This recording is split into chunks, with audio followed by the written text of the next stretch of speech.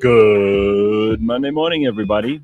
Hello, Leigh-Ann Mole. Look at you. Hello. New Hello. glasses?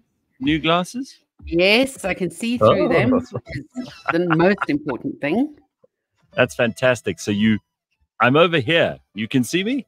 Uh, Well done. yes, Very good. I'm, Very, very I'm good. getting used to them.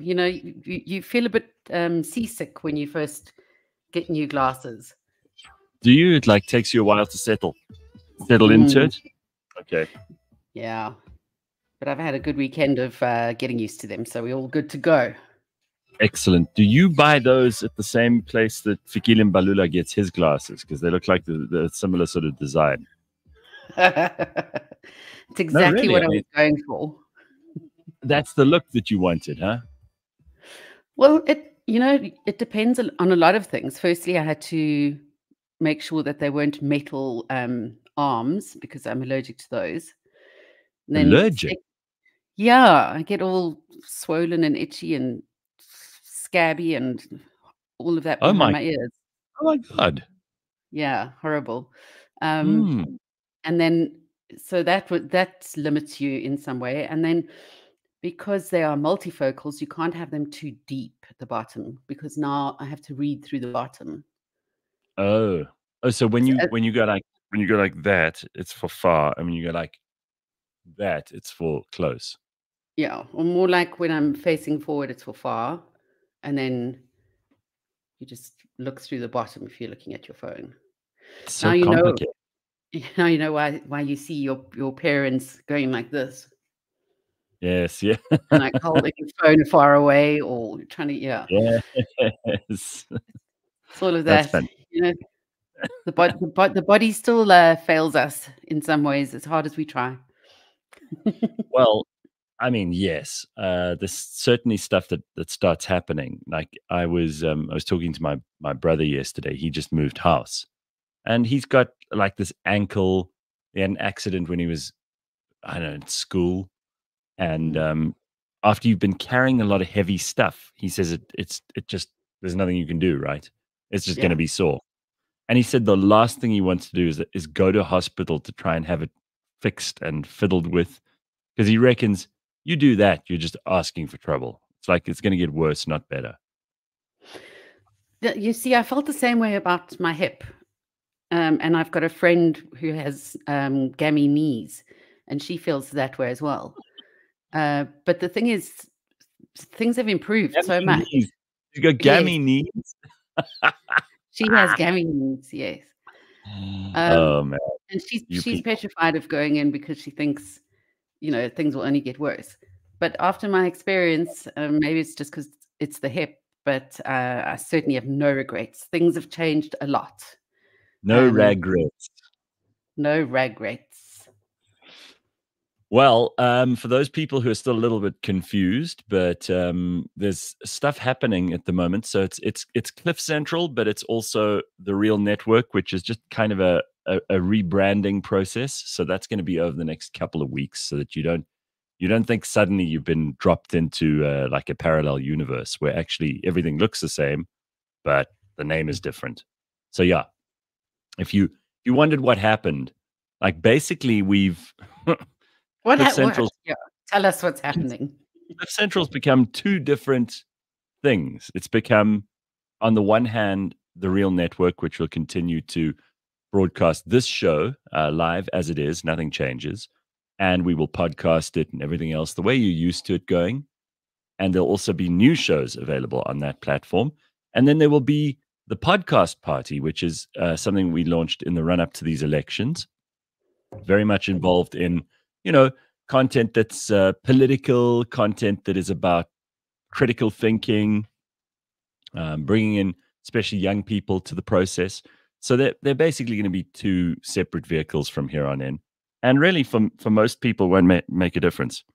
Mm, It won't even matter that much. But for anybody who's like paying attention to the detail, I need to just clear that up so nobody feels that we've left them out. yeah. Got it. Everybody, Yes. everybody must. It's not complicated. It really, and I don't want to spend too much time worrying about it. Um, it's going to make very little difference to most of us. And for those who do, it's going to provide all kinds of opportunities that we didn't have before to sell shows, to create really, really interesting content, to be able to um, make, I think, for brands and for advertisers, to give them something that they can actually get involved in, which is very cool. And I think that's going to be an exciting new development. Things have been building up to this. We're turning, well, Cliff Central would be turning 10 the end of May, or at the end of Hmm. April. It's only a month away. And this year is already flying. I mean, yesterday I was complaining about how hot it was this weekend, and it really was. And then we suddenly had that monster hailstorm yesterday. Did you have that where you are? Yeah, it came in bouts. It was about 3 or 4 different storms lined up. Yeah. Every time you thought it was ending, a new one began. And I What the was hell? trying to What were those I was old people? Who were those old people? that's for a story I have to tell you later. Oh, I just saw these old people. I'm like, "The hell? Is that Leigh-Ann's weekend?" It's me and my new boyfriend on our first date. Oh, that's great. Yes. I was trying to order, food to be Mhm. delivered, and because of the weather, um, all the deliveries had stopped. So did you starve? Yeah, I had about 12 almonds. I Ah, had my eyes set on something, like, really delicious, some Indian or something, yes. um, um, and then I ended up having about 12 almonds, 12 and a half there were left. Damn, that was your supper. Yeah. Yeah, probably more nutritious than what I was gonna order. Yeah, Snipe says that was one hell of a storm. Listen, that hail came down, and I haven't seen a hailstorm like that for a while, so it was kinda unexpected, you know? Um, there were all the dogs were, like, rolling around in it. They love hail. Yeah. I think it I feels weird to my dog had the best weekend of her life this weekend. She did all the things that a dog could do. So she was busy with, the hail yesterday, but she also went on a dog walk. You'll like this, Leanne. Yeah. She was raising she was raising money for the poor dogs. Oh, So she was, really? yeah, she did a little dog walk for charity, and, there was, an animal Oh, clinic in Alice. the area. Yeah, I know, she was being very philanthropic. She felt very full of herself after that, and I think she enjoyed it. I mean, there were all these other dogs. I didn't, 'cause you know how much I love, leaving the house, right? But Mm, she had a lot of fun. She was kind of, making friends with huskies and beagles and everybody else, and she did, I don't know, maybe about a third of it, and then I could see that she was not so keen anymore, neither was I. So I was like, "Good, get the hell out of here." Anyway, I well, gotta that's very good. I mean, she is royalty and all, so, wow.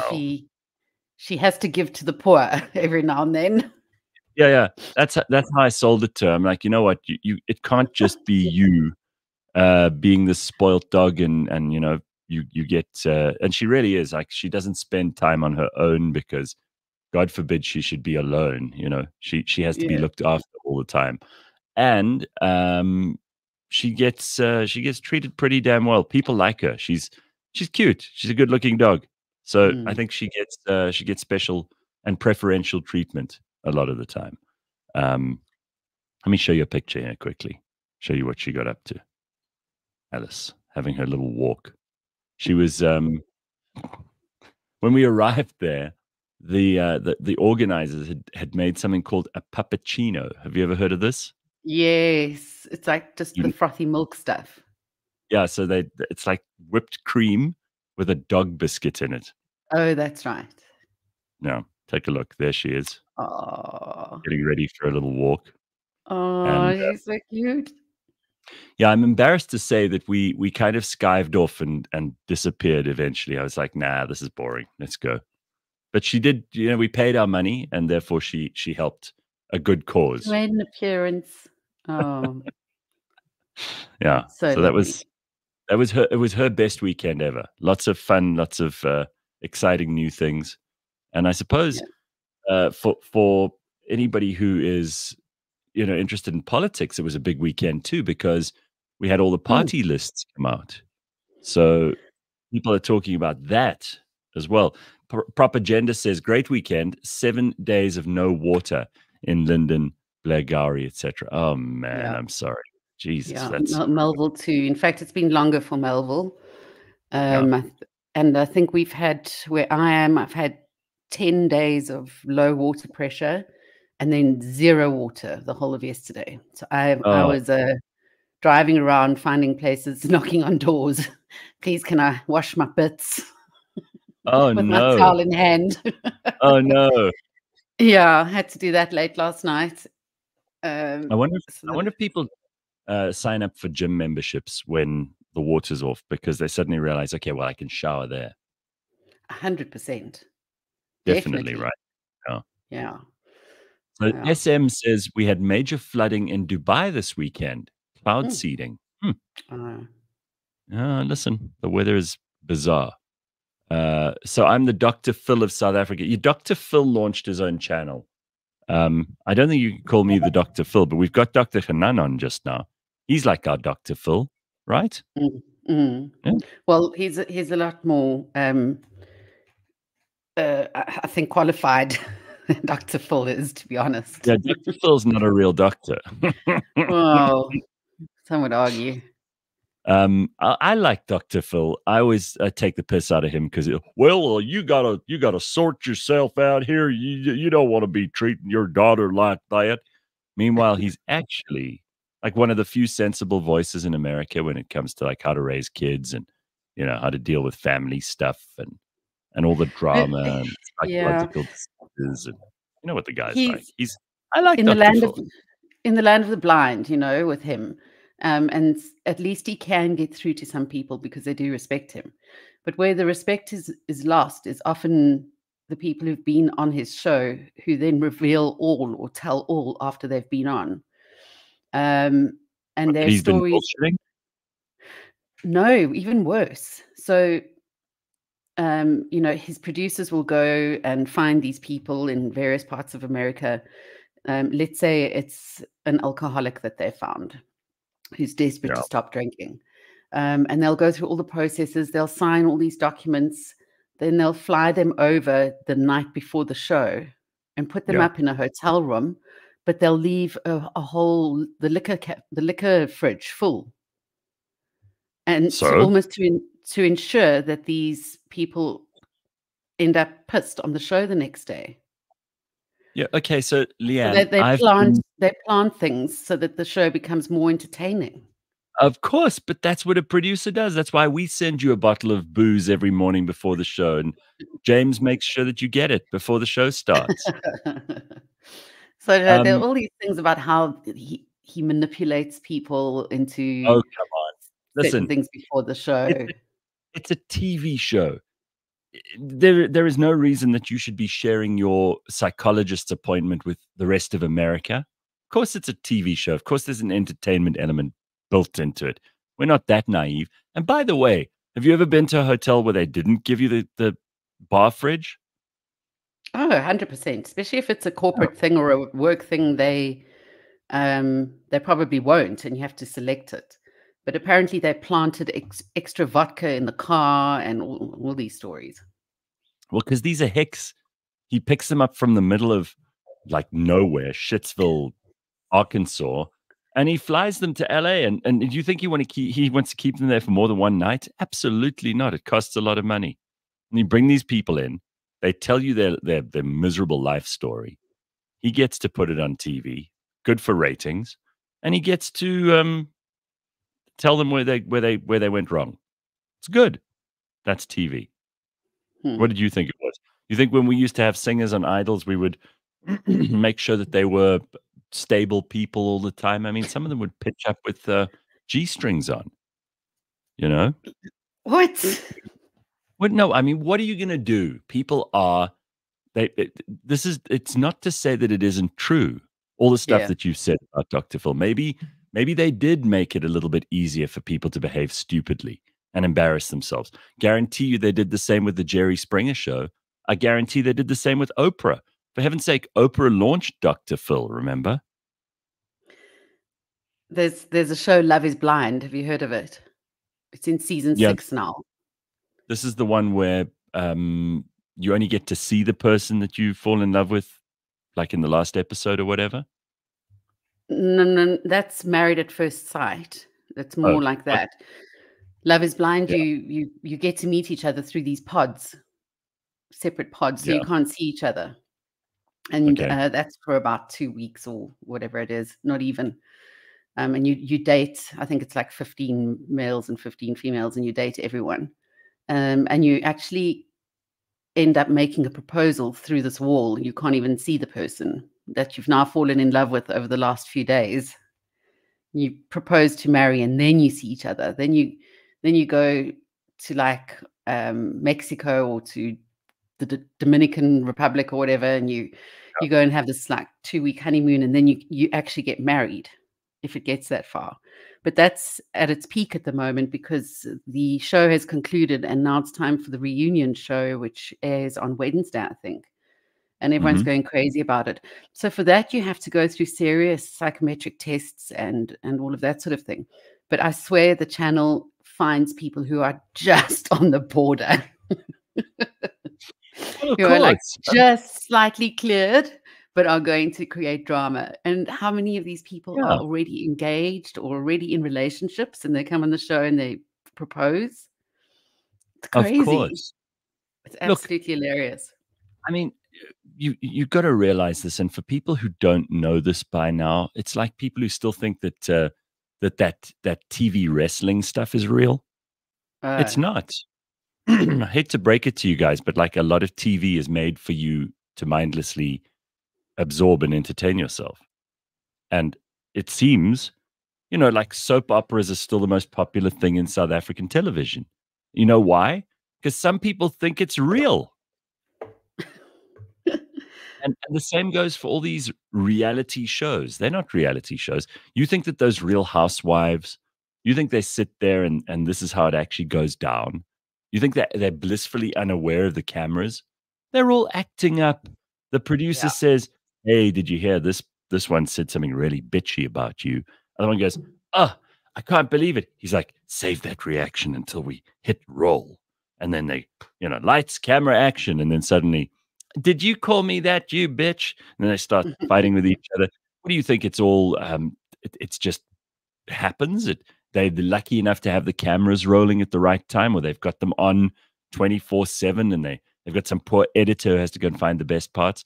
No, it's all set up. Come on.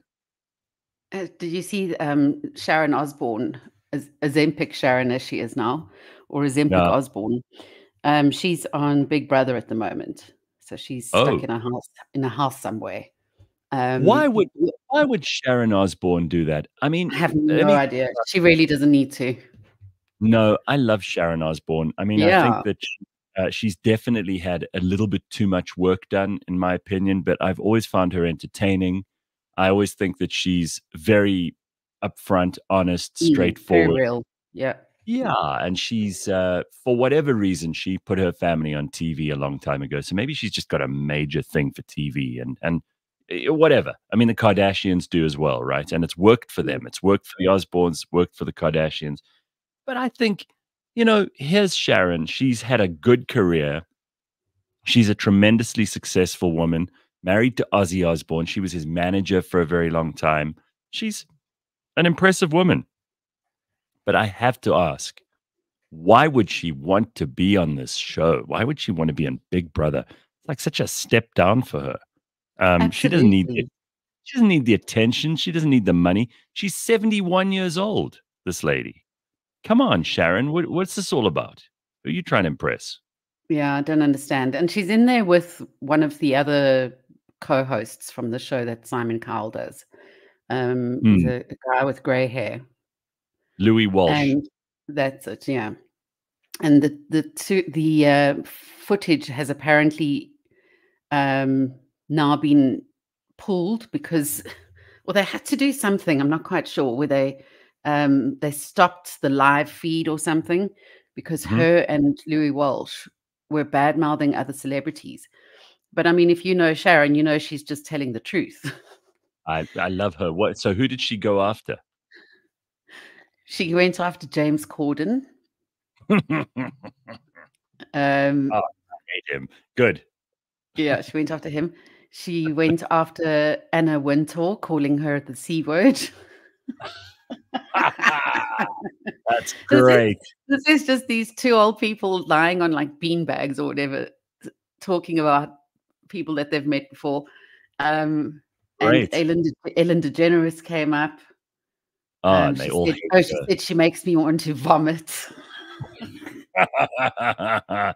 All right. Well, listen, God bless you, Sharon. I mean, this is her entertaining the rest of us, right? But Yeah. I really don't get why she would do it. But since she's on there, that's great.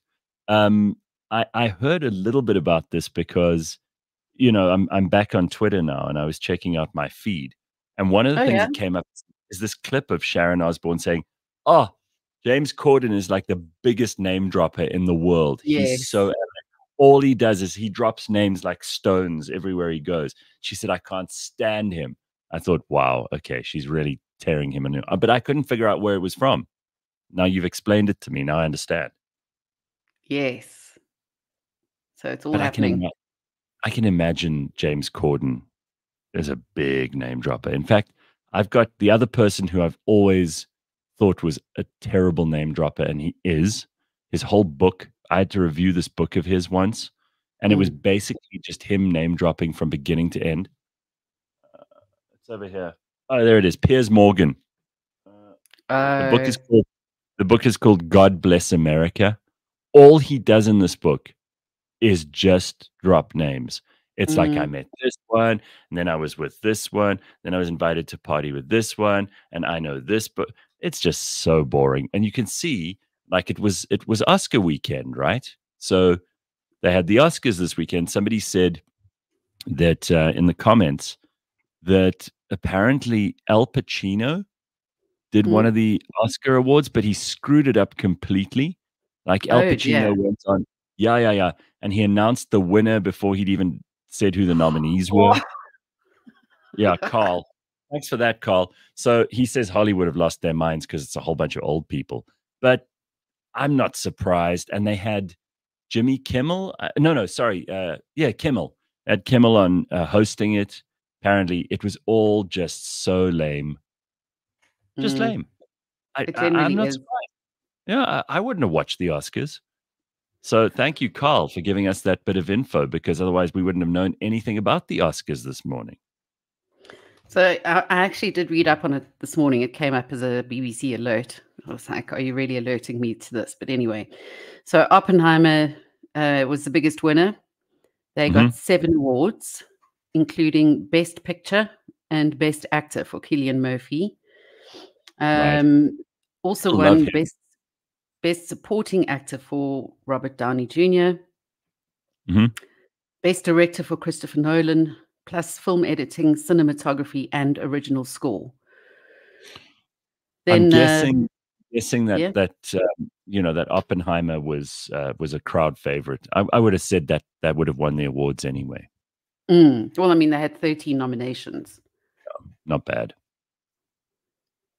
Emma Stone won Best Actress for her role in Poor Things, which also won Best Production Design, Makeup, and Costume Design.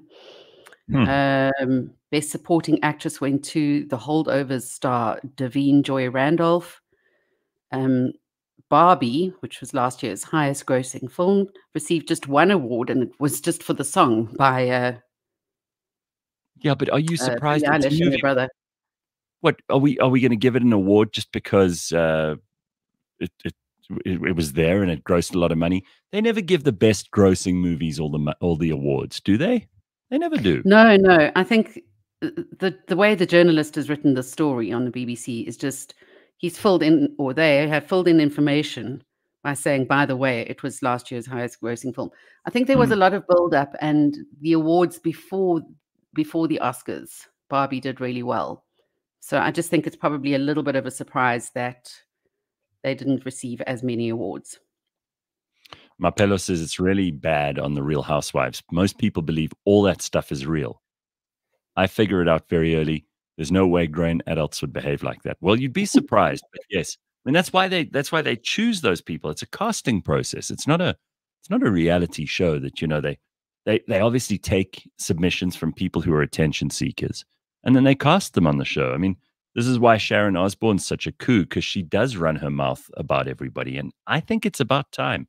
I think, people like Anna Wintour, who's been at the top of the fashion world for, I don't know, 100 years, however long that crypt keeping woman has been there. I mean, Mm.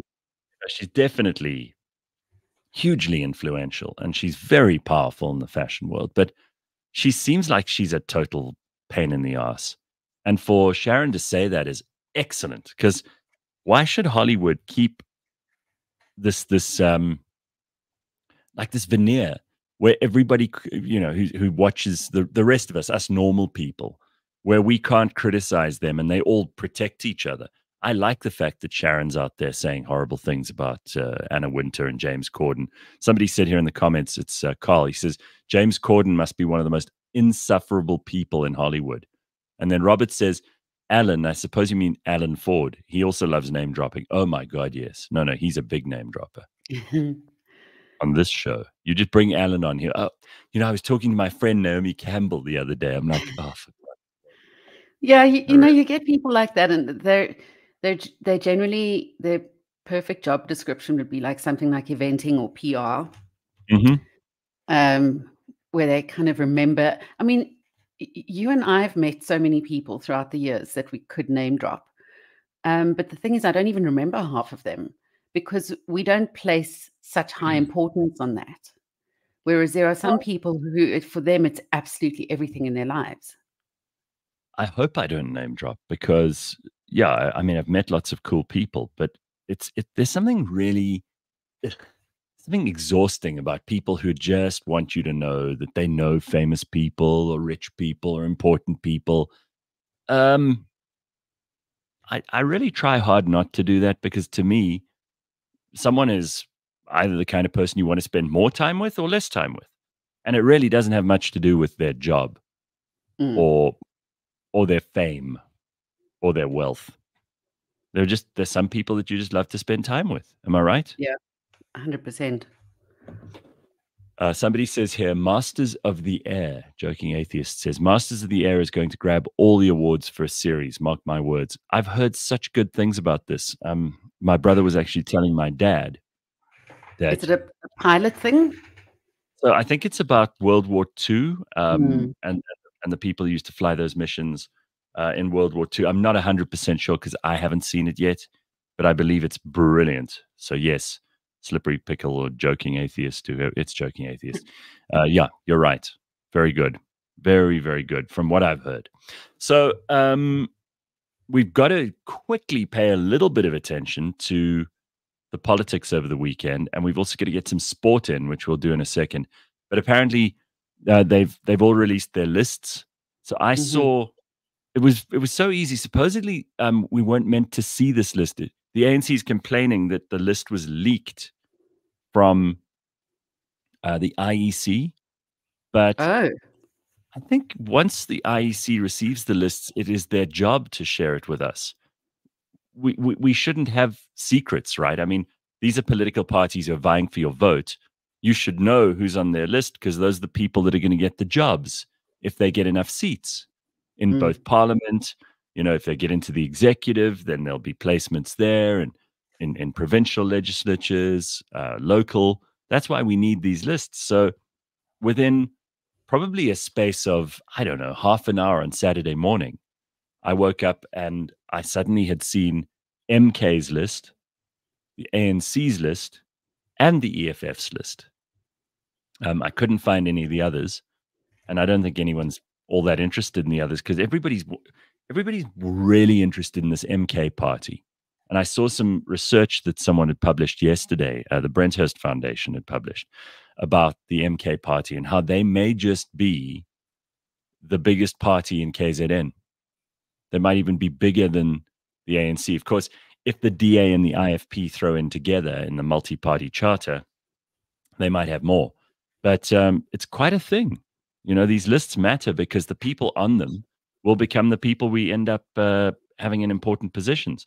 So Jacob Zuma's at the top of the MK list, Julius Malema's at the top of the EFF list, and Cyril Matamela Ramaphosa is at number 1 on the ANC's list. So we have to see what happens. But I did notice something really funny. Carl Niehaus, who everyone in South Africa hates, everyone, even the EFF who he's joined. He's number 187 or something on the EFF's list. So he's basically, he's sold his soul to be number 180 something. Yeah. Really. What demoted himself. What a loser. So if anybody was really curious about where Carl Niehaus fits in, he's number 187 or something like that. Can you imagine that? You think, oh, well, I'm finally going to leave the ANC because they've basically thrown him out. They've said you're a disgrace and embarrassment. And let me tell you, for the ANC to throw someone out and say you're a disgrace and embarrassment, that's a hell of a thing, because they'll take anyone. And then he joins the EFF, and he's like standing out there with a loudhailer and a red beret on, and he looks like he's helping them out with all their election campaigning. And people are like, oh, well, Carl Niehaus, he's obviously going to be important in the EFF. Turns out he's not important at all. Oh dear. I think number 2 on the EFF list is Floyd Shivambu. Number 3 is Dali Mpofu. Number 4 is somebody else. Then there's Godrich Gadi. Then there's Buyisen Ndlozi. So it's kind of who you expected on the EFF's list. The ANC is also pretty much who you'd expect. I did see, though, that a lot of those heavyweight, if you'll pardon the pun, ANC women, like you've got Thandi Modise, and you've got Naledi Pandor, and all of those people, they're right down in the 80s. They're not like up near the top, which is, I think, quite interesting. Number 2 is Paul Mashatile on the ANC's list. No real surprises, though, it's got to be said. It's not like there's suddenly someone at number 5 and you're like, who's this? I've never heard of this person. A lot of those names I wouldn't know off the back of my hand, Yeah. And we're still waiting for the other smaller parties. So if you know anything that we don't know, I'd love to hear about it. Imagine how crap the EFF's candidate number 189 must be, unless the list stops at 189, says Tracy. Yeah. I know John, there are was EFF posters all over the North Coast and not many others. Yeah, they've obviously got some funding from somewhere. Yeah. No, it's interesting because you used to only see EFF posters on the outskirts of the CBD, not the CBD, but the urban areas. You would see them going out onto almost where you were reaching other provinces, or where they're big swathes of land with nothing much else. And now you're seeing them sort of in Sandton City. Right. But what was interesting as well is there was a party in Cape Town. I don't know what they were called, the Western Cape, and they claimed to have 58% interest and supporters. But apparently they weren't even able to make it on the list. They didn't even get 200 signatures. So somebody's been making false claims. Well, people were saying that Musi Maimane was going to quit. That was that press conference that Pumi tipped us off about on Thursday. But it turns out, no, Bosa are very much in. That's his Building One South Africa. And Musi's happy to go in, and he's got the signatures, so he's definitely in. All right, let's turn our attention to some sport. We've got producer James standing by. Good morning, producer James. How are you? You don't have sound. You need to unmute yourself. I'm getting there. Can you hear me now? Oh boy. Well, I mean, you're on. All right. Fine. Okay. All good. Yeah, well, it's still, I mean, it's an embarrassing thing to have to unmute yourself when you're the producer. Okay, so let's turn our attention to a little bit of sport this Monday morning, because what we do on a Friday is Ben gives us a little rundown of what we can look forward to. And then on a Monday, we get to check out the results of what we did watch over the weekend. And maybe if you missed some of this, this will be news to you. So let's get to it. Beyond the Scoreboard, brought to you by Superbets. What do you got for us, producer James? Right, so we're going to start in the world of rugby, Six Nations, some massive upsets. Italy beat Scotland 31-29. Which is absolutely crazy. That kicked off the weekend of the underdogs in the Six Nations. Then England took on Ireland 23-22 there. What happened in that game was quite crazy. There was a last-second drop goal by Marcus Smith, which would see that drop goal stopping Ireland from going back-to-back in this championship, which, again, just crazy. And then Wales-France, Wales 24, France 45. Quite a scoreline there. The French played incredibly well for that result. And I mean, the scoreline obviously shows that one. On to the world of football. And as you can see, I'm wearing a Liverpool shirt today. Yes. I wish I was wearing it under better circumstances. Today, it's just a string of support is what we're doing today. Liverpool drew 1-1 with City. As a Liverpool fan, I feel like my team was robbed. Many other people will say differently. Say it for us in a Scouse accent. Go, we was robbed. I've actually been working on my Scouse accent and I still can't do it. I can say a couple of names like Jordan. That's how they say Jordan in Liverpool, which is crazy. All right. Liverpool bad City 1-1. Like I said, Reds robbed. In my opinion, that's just how I feel as a Liverpool fan. Speaking of the Premier League, it's heating up. I do have to tell you guys that this is getting incredibly tight with about 10 games to go. Arsenal went top of the log this weekend on 64 points. After Liverpool's game, they're also on 64 points. And in third place on the log is Manchester City on 62. So the top three teams, 10 games to go. It's getting quite intense. Arsenal having won this weekend 2-1, and Spurs having beat Villa 4-0 with a goal from Son, of course. The guy always scores. Then moving on to local football, PSL Pirates played Chiefs in the Soweto derby. There was a double brace in that game from both teams. Monapule Saleng and Ashley Dupreez were both the goal scorers there. And then Sundowns beat Chippa United to go 12 points clear ahead of Pirates on the log. And just to put that into context for people that aren't heavy into sports, the AFCON was not so long ago, and most of the Bafana squad were players from the Sundowns setup. Sundowns are still 12 points clear on top of the log in the PSL, which is just crazy. Moving on to cricket, India versus England, fifth test. India won by an innings and 64 runs. Kuldeep Yadav taking 5 for 72. Also taking player of the match, as well as Ravichandran Ashwin taking 4 for 51. And then lastly, the Formula One, the Saudi Arabian Grand Prix. I also have a Red Bull shirt. Probably should have worn that today. Yeah. Red Bull then at least you'd have some victory on your side. Red Bull went 1-2, which was also absolutely insane. And then, of course, Slippery Pickle reminding me the UFC happened this weekend. Francis Ngannou, Anthony Joshua. Wow, what a knockout. But that was just one of the wildest knockouts I've ever seen in my life. And what an end to a fight. And that's your sports wrap on this Monday morning. And before everyone loses their shit in the comments, Brad Binder, MotoGP, came second.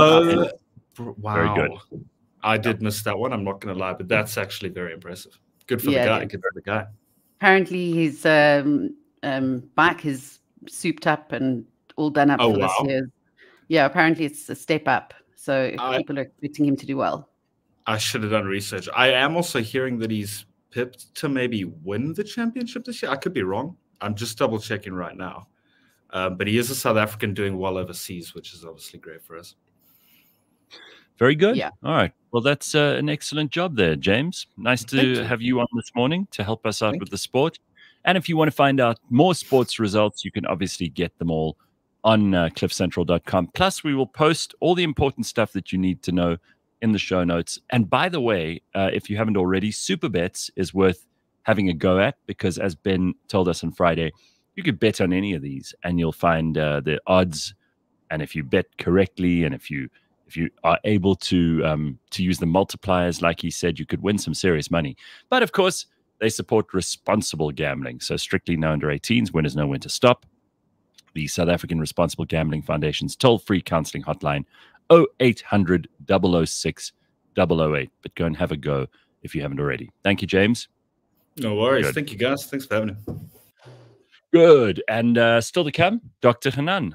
We were talking about Dr. Phil earlier. We'll speak to our own Dr. Phil in just a short while. He's, of course, a renowned psychologist, head of the Anxiety and Trauma Clinic in Johannesburg. And we're going to talk about how to avoid stupid conflicts on social media with strangers. I mean, it's something everybody gets into. Yeah. And I think WhatsApp can easily fall into that category as well, especially your neighborhood groups. Oh, man, the worst. By the way, so are you meant to, when you move, like my brother did over the weekend, are you meant to leave the group yourself, or does someone throw you out? No, no one generally throws anyone out. You need to leave. But for instance, I haven't sold this property that I've left. It's been 2 years now, so I'm still on the groups because I'm a resident. So I need to know what's happening, in terms of water, electricity, Sure. crime, and that area. In order for that house, I've got to be on 3 separate groups, and then I'm on one of my own now. So I have all these groups muted, and then every now and then I check in. But it's funny to see the later at night that it gets, people are more abusive. And but are they straight up abusive? I mean, do they start like having a go at each other? Is there like aggression? What are you talking about, abusive? yeah, absolutely. There's racial tension, all sorts of things.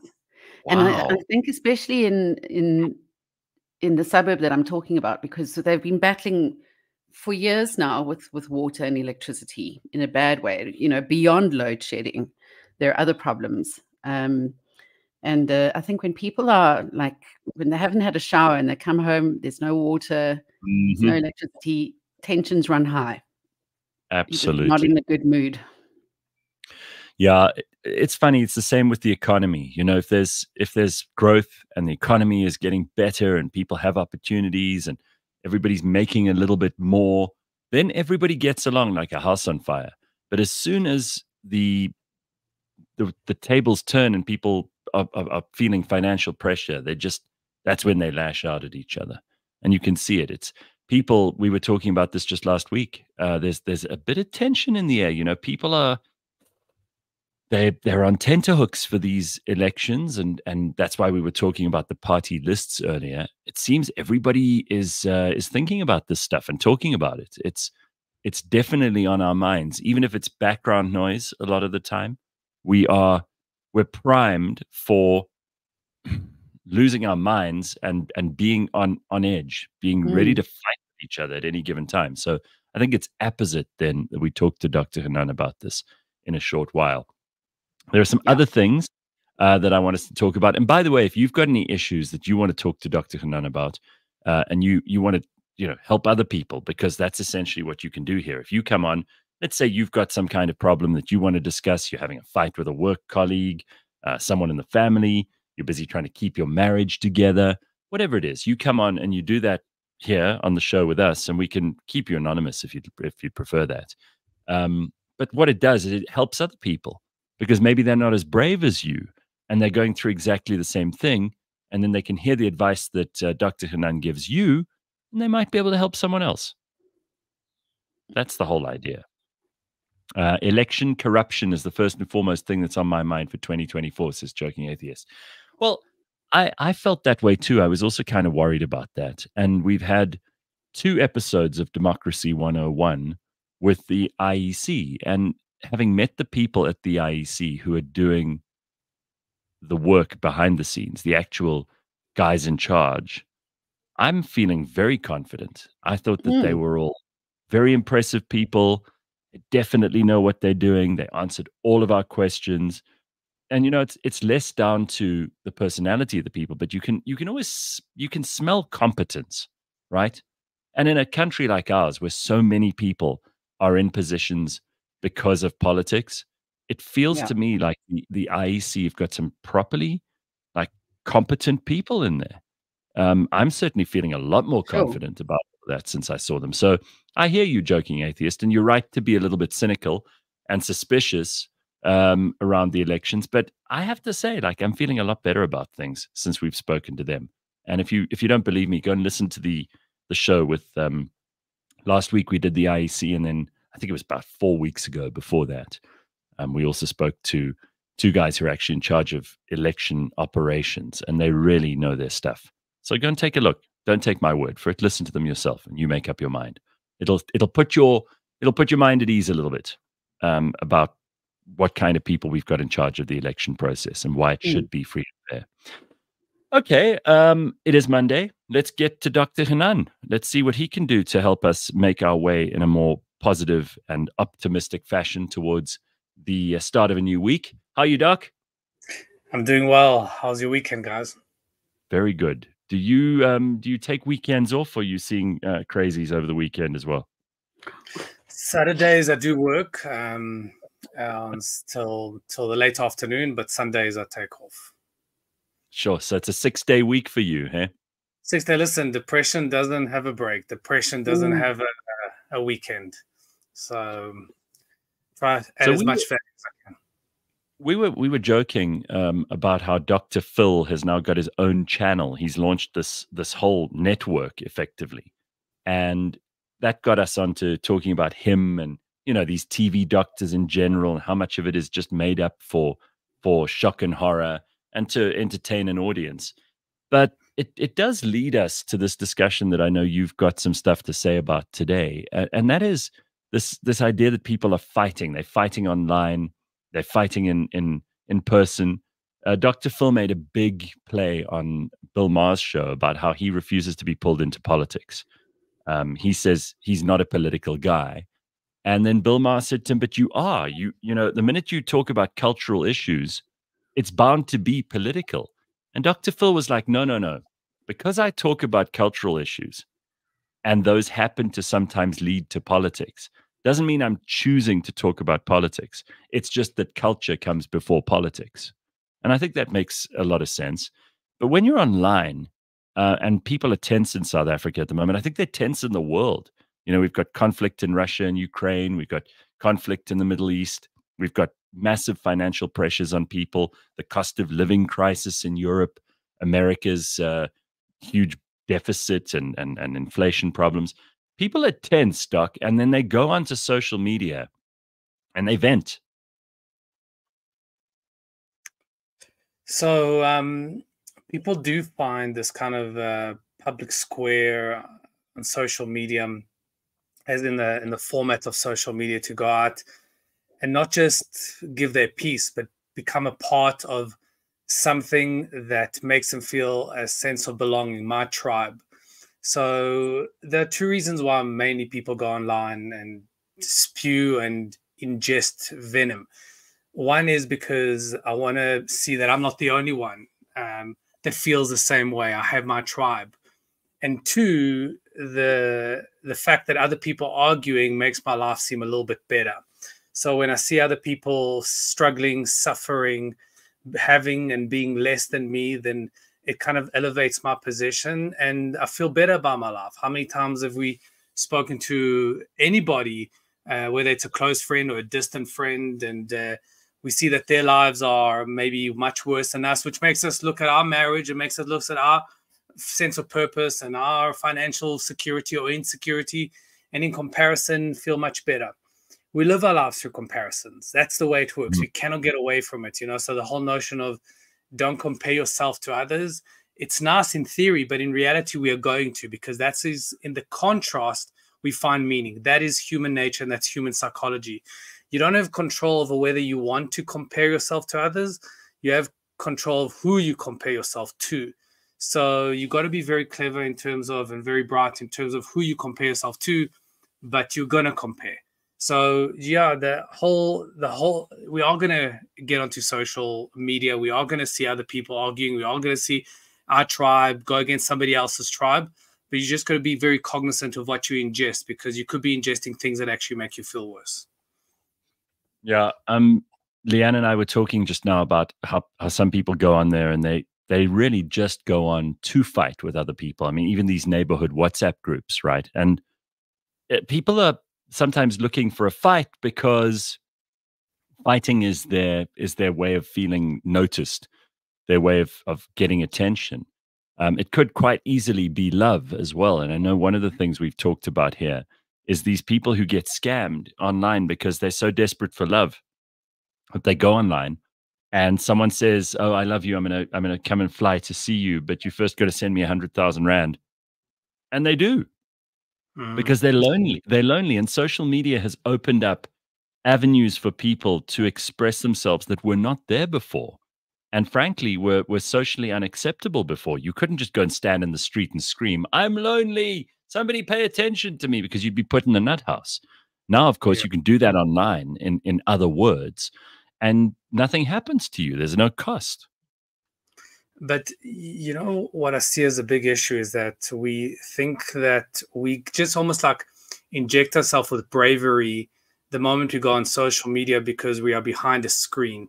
We are behind this illusion. We are protected by a glass wall. And, you know, it's like somebody picking their nose in the car because they think nobody can see them.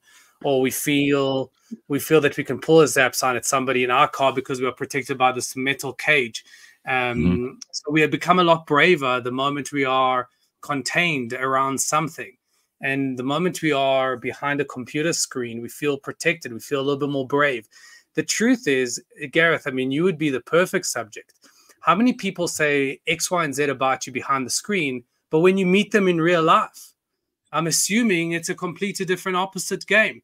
I'm sure you receive a lot of love in real life. I'm sure you see a lot of people appreciate what you say, but behind the screen, people find this kind of sense of arrogance, and they feel that they can say whatever they want because it's anonymous and they're not really dealing with a real person. I mean, do you find that in real life versus the screen? Well, the funny thing is that, you know, I'll be called all kinds of things by anonymous people online. And I've never, ever met anyone. There's never been anyone who's come up to me in public and said, "Oh, you're a son of a bitch," or "I hate you," or whatever. It might be someone who's drunk sometimes and they'll feel a little bit confident. And then they'll come over and say, "I really disagreed with something you said back in 2008." And I'll be like, who even remembers that stuff? But most people, 90 out of 100 people will be friendly as hell and really, really cool and very nice and fun to talk to. And most of them have something interesting to say. So yeah, it's a totally different. And listen, I don't want us to go down the road that we've gone down before of separating out the virtual from the real life person. I'm interested in what you said just now about comparing yourself, because for most people, that is a big source of consternation and unhappiness. Who should you be comparing yourself to when you're online or in real life? So it's a really nuanced and complex, well, it's a simple question, but a really nuanced answer. The truth is, you should be assessing what you want to achieve in life. How many times do I say we need to be guided by our goals, not by our feelings? So when I ask 100 people, what do you want? 99 will not know, or 99 out of 100 will just give you a very general answer. I want to be happy. I want to be successful. I want to be, in a companionship. But those are airy-fairy answers that just don't really serve the journey. Because if you give a very general answer, well, what are you aiming towards? It's like saying, I want to reach for the stars. Well, which one? So you got to be very specific in terms of what you want out of life. And the reason why people don't want to set goals is because one of the reasons is because they fear failure. They feel that they might miss the mark. So they'd rather set very general goals. So, for example, I might want to say, well, my aim this year, my New Year resolution is to lose weight. Well, or to become a healthier version of myself. Well, that means nothing. I'd rather you say, what do you want to lose? How much do you want to lose? For what reason do you want to lose? But the reason why people don't want to set those goals is because they fear failure. So who should you be comparing yourself to? You should be comparing yourself to the better version of yourself that's in line with the goal, the same version of yourself that's chasing the goal. So if my goal is to, I don't know, just as an analogy, lose 2 kilograms of weight, blah, blah, blah, I should be comparing myself to the person, my version, that is busy doing that, not to the social media influencer that's, not really portraying a real version of themselves. You must remember, we're talking about social media now. It's not real. What you're seeing is it's not even a part of somebody's life. It's a made up part of life. It's not real. So comparing your real life to somebody else's imagined life, it's comparing yourself to a fantasy. It doesn't work, and it makes you feel worse. Could not agree more. So, all right. I mean, this helps with a lot of people and their social media anxieties. Leigh-Ann, you look like you got something to ask before I carry on. Give you a gap here. No, it's just it's interesting how we talk about reality versus people's lives that they put on for show. And I was just speaking to Gareth earlier about this Love is Blind series where you're set up with these people and you end up marrying them, and how much stuff comes out in social media. We all watch the show and we all create our own opinions. And once it's available to the public, members of the public start coming out saying, oh, I actually dated that guy. He pulled a gun on me. He was abusive. I actually saw that star that married so-and-so.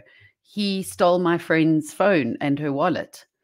And how the pressure that these people are facing now, yes, they signed up to go onto the show themselves and they signed these contracts.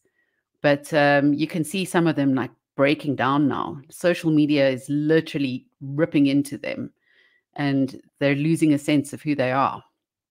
It's very, very powerful. We place these, never mind we see these fantasies, but we almost play into them and expect these couples to be real. We expect the love at first sight. We expect them to happily ever after with no real issues, no real conflict, no real drama. But in reality, listen, the moment you're put on planet Earth, you sign a contract and it says you are going to go through drama. You are going to go through conflict. You are going to go through disappointment. Somebody's going to let you down at some point. Suffering is part of the deal. You're going to go through grief and loss. That is part and parcel of life. And you're going to go through it whether you're alone or whether you're in a relationship. That is, the universe doesn't offer you a deal where that's not part of the deal. That's going to be part of the deal. What's part of the deal is, are you going to do something productive with it and get over it and learn and adapt and become a better version of yourself? Or are you going to let that sink you? And if you're going to, and that's up to you. That's not up to the universe. That's you choose. That's for you to own. And if you don't pick a position, then the universe just picks one for you. So you want to be, you don't want to eliminate those things because you can't. You want to learn how to manage it and move forward. Did I ever share with you the donkey and the tiger story? Did I ever share that on the show? No, go ahead. This is my favorite story because the punchline and the moral is brilliant, especially for our topic today. So the story is of the donkey is having an argument with a tiger. And the donkey says that the grass is blue and the tiger is saying that the grass is green. So they're going back and forth, the donkey giving his side of the argument while the grass is blue and the tiger saying that the grass is green. They're going back and forth and it's really raucous and it's really violent. It's almost becoming physical. So they decide, look, let's go to get judgment from the king of the jungle. So they turn to the lion and they say, Your Highness, who's right? Me, the donkey that believes that the grass is blue, or me, the tiger that believes the grass is green? And the lion turns to the donkey and goes, You are right. The grass is blue. And he punishes the tiger. And the donkey leaves all smug and happy that he's won the argument. And once the donkey leaves, the tiger turns to the lion and says, Your Majesty, why? I'll take the punishment. I'll take it. But why did you punish me when we both know that the grass is green? And the lion turns to the tiger and says, I didn't punish you because you were right. I punished you because you were arguing with a donkey. And how many of us argue with donkeys? People that add no value to our lives, whether it's social media. How many donkeys are there on social media? When we engage on watch things that are donkeys, engage with conversations that are donkeys. You remember we discussed the coin theory many times. Engage in things that add value to your life. Donkeys decrease value. You want to engage with things that add to your world, not things that take away from your world. And I think the message for this week, and I challenge everybody to, is to not engage with donkeys. I love it.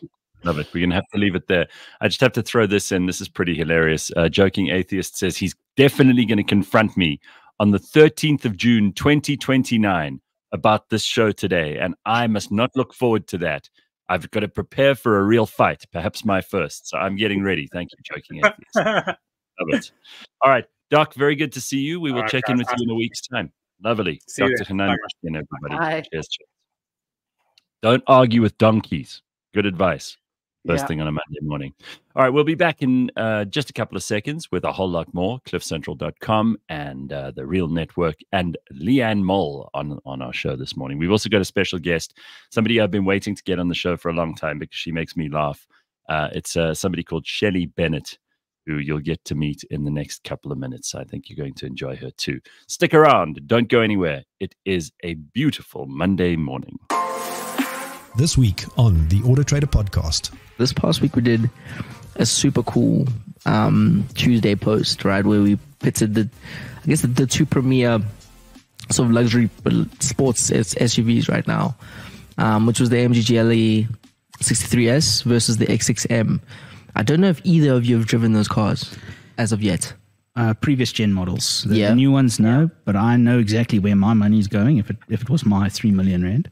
Yeah. What, the X6 or the Mercedes AMG? Oh, no, it's going to be the GLC all the way. Really? Dude, I do not like the way the X6 looks, but that's just my opinion. Yeah, of I course. don't like the way it looks. Yeah. Yeah, I know. Any sort of... Well, BMX 6 drivers usually tend to put me off. So, Yeah.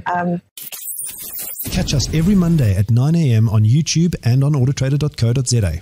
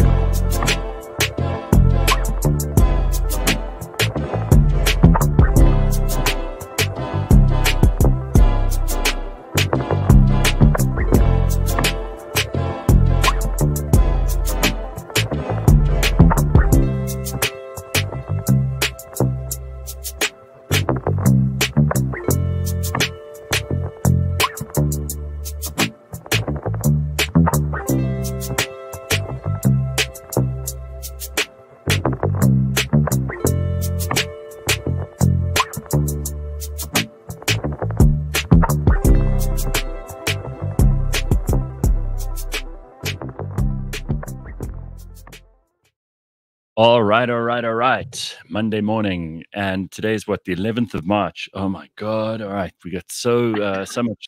It's just so much to still do. It can't be the 11th of March already, but it is. Okay. So a couple of things that are in the news this morning that we want to pay attention to. Apparently the Isle of Man. Now, you know Rich Mulholland and his wife Jasmine, who's been on the show before. They've moved to the Isle of Man. Terrible place. No. Au contraire. No. So apparently, the reason the Isle of Man is in the news is because they're looking to attract South Africans to live there. The Isle of Man's government hopes to attract 15,000 new residents in the next 5 to 7 years.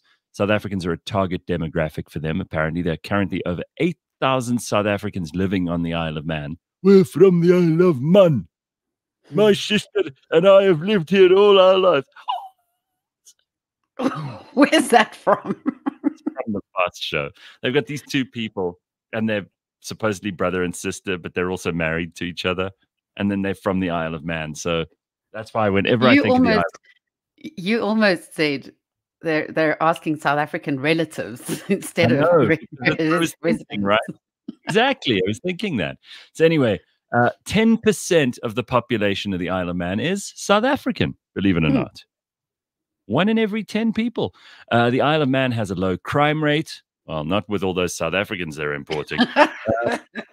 Stable corruption levels on the rise. Stable government. Again, let the South Africans hang around long enough, you'll get an unstable government.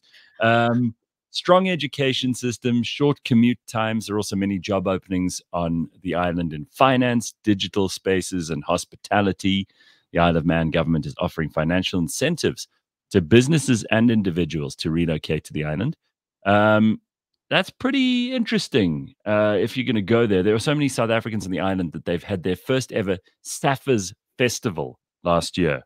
Can you imagine that? Probably it's the only thing in the Isle of Man that I definitely would not want to be there for. It's the Saffers Festival. Can you imagine? Anyway, I just thought that was funny because, Richard and Jasmine have moved there. And I thought, well, okay, maybe it's a thing. It turns out it is a thing. There's lots of South Africans doing it. You thinking you're going to the Isle of Man, Leigh-Ann? I'm always open to suggestions, but I'm just wondering what the weather's like. That's the only thing. Carl says, I can't understand how in 2024 they can just assume the gender of the Isle of Man. Well, you're going your morning hike through the wooded park. You find a duffel bag stuffed with cash. This is Joking Atheist. About 10 million rand of the cash is bloodied, and the bag also contains a severed human hand. What would you do? For 10 million rand, I'd give it back. You would? Yeah. Not enough for you, eh? No, not enough. Not enough. For a severed human hand, no thanks. That's freaky. So some of the cash is bloodied. So I would leave the bloodied cash. Take all the clean cash. And I'd leave the hand, obviously. I don't have any use for an extra human hand. So, I mean, this is an obvious one to me. I'll take the money that isn't bloodied. I'll put the hand and the bloodied money back in the bag and go about my day. And just walk off whistling away with your pockets Absolutely. full. Yeah, like some 10 million rand. I mean, like how much of it can be bloodied? 1 million? Yeah. Still got 9. I'll take it.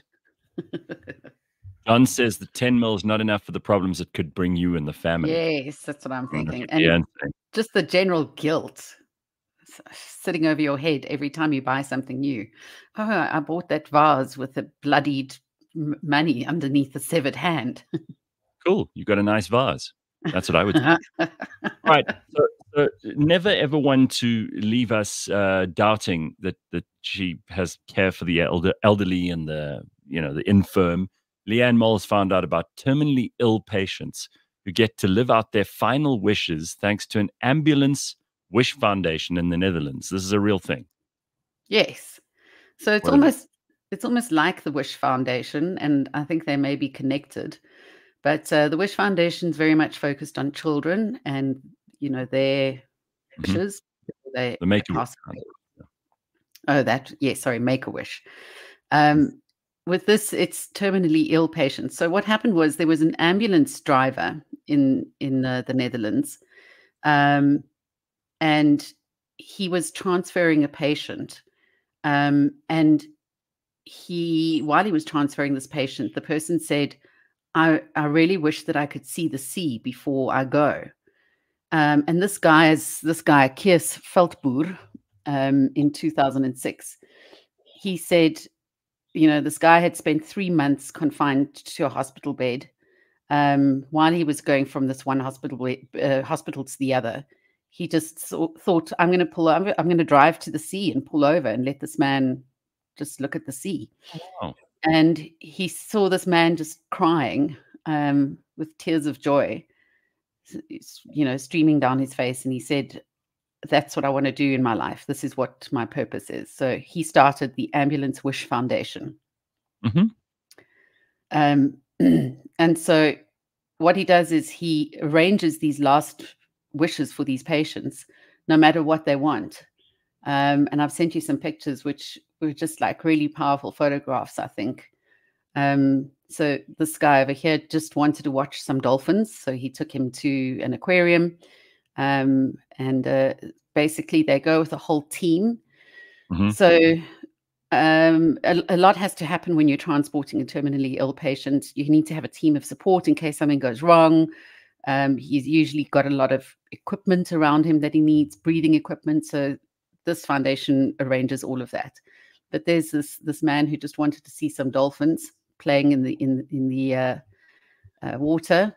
This one with the giraffe, you'll see a man lying in his hospital bed, and a giraffe coming up really close to him. So what happened is this guy, his name was Mario, 54 years old, and he wanted to say goodbye to his favorite giraffe. Yes. So he had worked at in a maintenance position at Rotterdam Zoo for 25 years. Mm-hmm. And after his shifts, he would go and visit, especially the giraffes. So as his, brain cancer battle was coming to an end, he wanted to visit the zoo one last time and say goodbye to some of his giraffes. And that's what this amazing organization did, was allowed him to go and do that. This woman, she just simply wanted to go into the town square and have an ice cream cone. Nice. And that's what she ended up doing. Okay. And then this old guy stole her ice cream cone. Is that right? I'm not sure who he is. Wow. These guys visited the Rijksmuseum and they went to see Rembrandt, a couple of his paintings. Wow. Yes. So it was a patient who wanted to see her favorite Rembrandt painting again. And this image seemed to be the most powerful for me. But that was her. She said, I want to see my favorite painting one last time. And so they took her, and then there you'll see an entire team sitting with her. Yeah, I mean, listen, it must be a hell of a schlep to take these people around with all of the breathing equipment and the bed, but it's incredible what can be done, and I think it's such a gap that this guy's discovered, where old people want to see this last thing, they want to have their last wish come true, and I think it's beautiful. Obviously, well, who would be against this? It's terrific. Love it. What would yours be if you only had a month to go? What would you want to do? Oh gosh, I think probably overlooking the sea or something like that would be lovely, but sort of somewhere quite remote and rural, but that would be a bit of a problem for them. But just to go to a quiet place in the Fynbos, overlooking the sea, smelling the sea. They could just leave you there or tip you over from your bed into the ravine. So this is quite an interesting little survey. Apparently, South Africa's mental health continues to rank among the bottom 3 countries in the world. Is this true? It's true. It's just come out, and I got quite a shock when I saw it. So yes, this is their 4th time that they've done this. They're called the Mental State of the World Report. Okay. And South Africa has been ranked at the bottom before.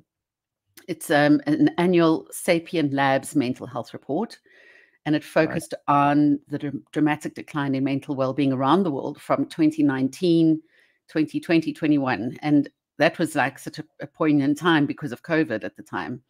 So I'm hoping that people are feeling better this year. But yes, South Africa were 3rd last in the rankings. So we We need Dr. Hanan in Monday's show. We need him more than we knew. Yes, Is that right? 100%.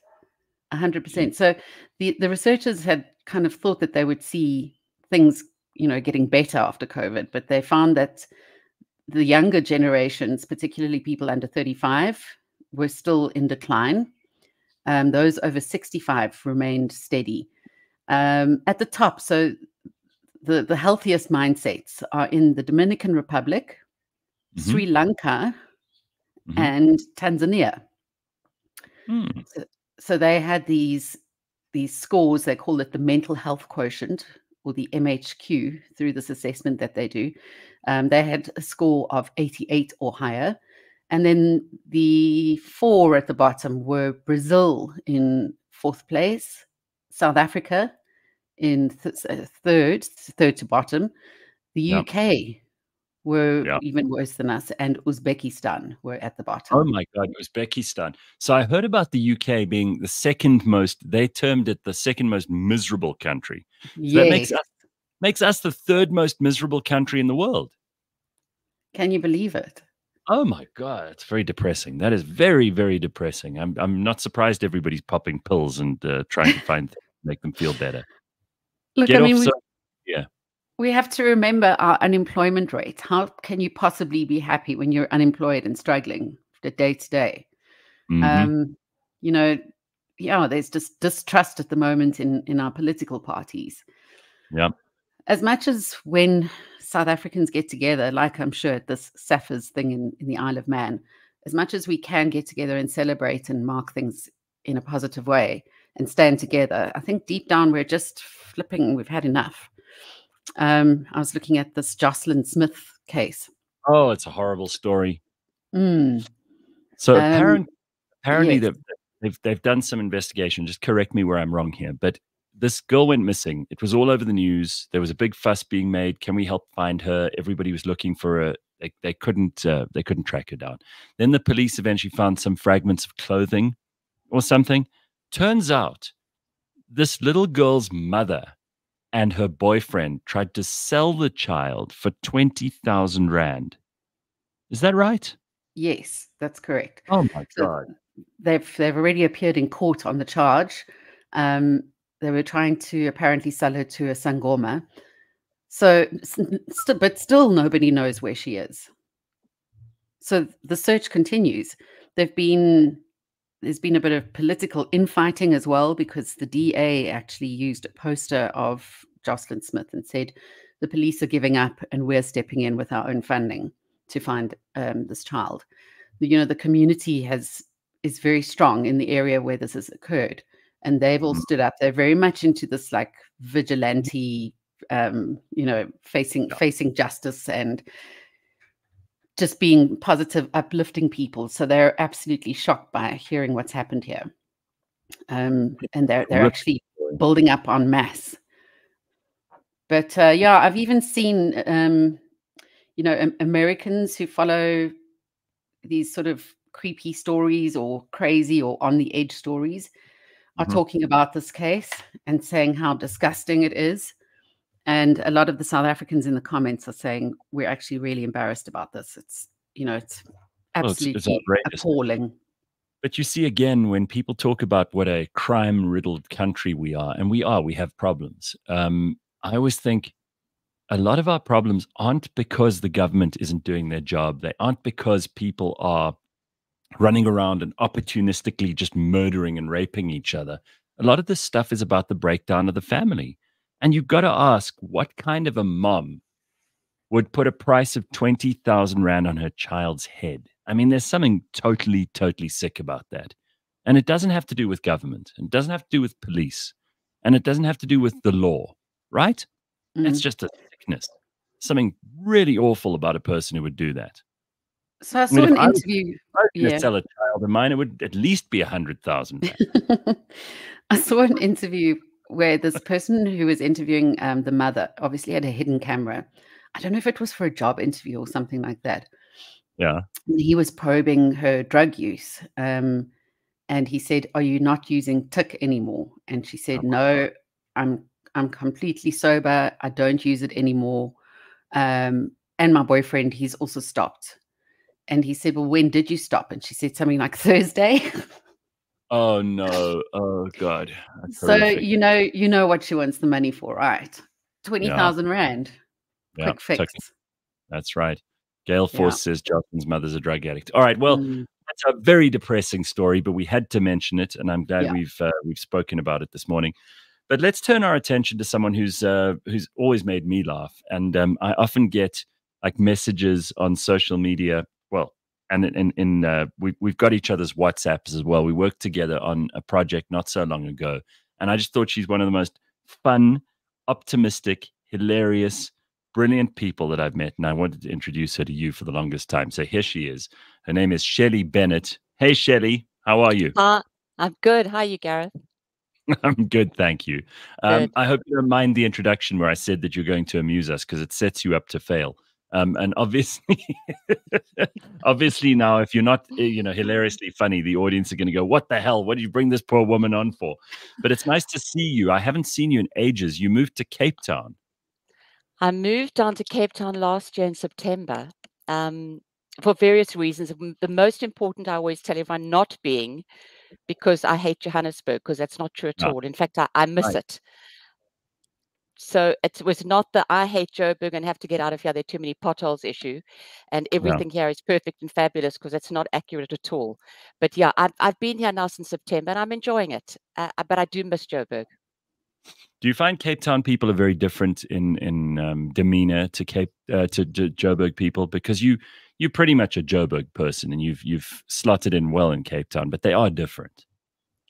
Gareth, they're not only different, it may as well be another country. And I'm not talking about politically, I'm talking about just socially.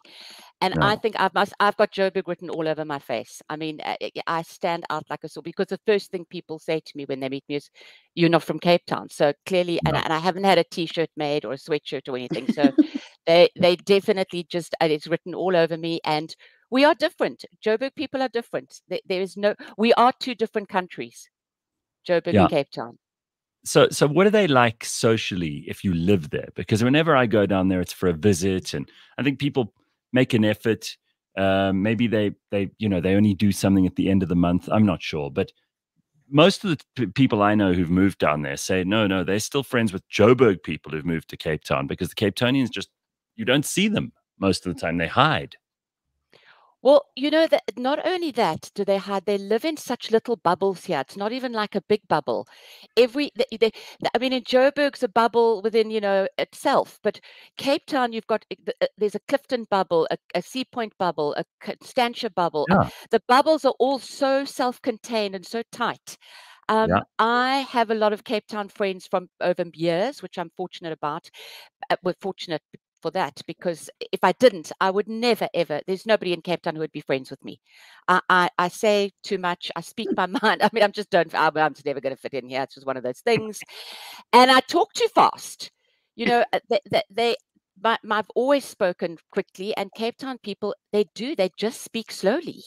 And people say they're cliquey. I don't believe that. I don't think they're cliquey. I think they're safe in their own space. So, well, I mean, Leigh-Ann moved down there. She lived in the Cape for a little while. And your experience, is it different to Shelley's, or is it exactly the same? No, very, very similar. I also found that not only did the people speak slowly, but even if you were at a traffic light, the traffic lights take so long to turn green. You kind of panic, you end up falling asleep sometimes before the traffic lights even turn green. But also I was in Kalk Bay, so it is very kind of insulated as well. And then I was in McGregor for a while, which is also very isolated. So yes, you kind of live in these villages and you don't know much about what's going on beyond that. Whereas if you're in Joburg, you could live like I do in the parks of Joburg, work in Fourways, have family on the East Rand. So you end up traveling Joburg properly. But in Cape Town, you don't really. Well, you know, if I can add up, I'm living in Sea Point at the moment, and very keen to move to the suburbs. I find at Sea Point, I imagined it to be in my head how I thought it would be from spending holidays here, and it's very different to live here. So I now want to be in the suburbs, and kind of like, and I've got close friends here who say to me, "Oh, no, you know, you'll never see us if you go to the suburbs. You'll just never see us." And I'm thinking, Newlands is 15 minutes away. I mean, you could walk there. I mean, no. The suburbs, then you can't see us. And what you say about the traffic lights, you're making me laugh, because I thought, you know what, this traffic light's broken. In Joburg, you all just go by then anyway and treat it as a four-way stop, because, you know, why not? You've got 14 homeless people, you know, directing you, and everybody's, you know, doing their own thing, and the taxi's overtaking you and going through, which I quite like, because it's, you know, that's, they have a mission and they get with it and they go. Yeah, that robot.